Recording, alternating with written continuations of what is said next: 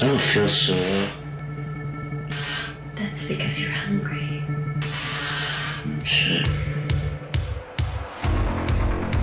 I can't believe I got you hooked on this scene, man. I like freaky ass people. I guess that's why I get along with you so well. And this was supposed to be a simple robbery, right? Detective Mike Jericho is changing. I know what's missing, Mike. I can see it. And his new friends aren't quite human.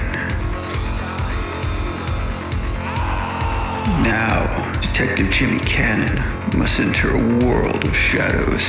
What the fuck have we gotten into here, Jimmy? I don't know. To save his best friend, he'll have to survive the night.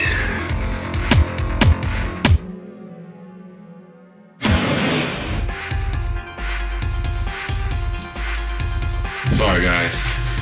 Whatever happens in the next few minutes, it's just business.